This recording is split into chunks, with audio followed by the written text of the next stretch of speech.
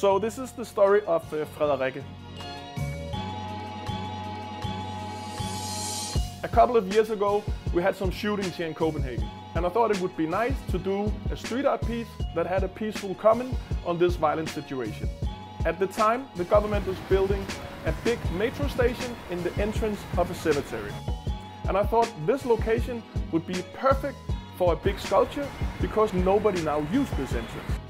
And one thing that I've noticed through my years of street art is that the bigger and more obvious you do a big piece, the smaller the chances is that anybody will realize that it's actually unauthorized. So I built the sculpture back in my workshop, put it on a trolley and pushed it in the middle of the road, in the middle of the day to the location, and for the next 6 months it was standing there and promoting its peaceful message.